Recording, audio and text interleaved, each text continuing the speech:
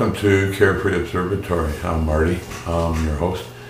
I just want to start out by thanking everybody for their well wishes and prayers for our daughter. She got in a car accident a week ago, Saturday, but she's home recuperating, seeing the doctors, etc., etc.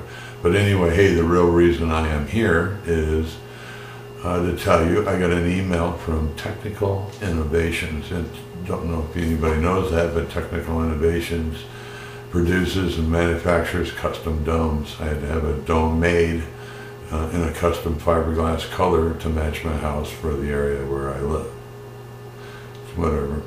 But anyway, that was one of the prerequisites. The city made me jump through hoops to make sure that the dome matched the color of the house. And if I ever repaint the house, I suppose I have to repaint the dome. But anyway, check it out.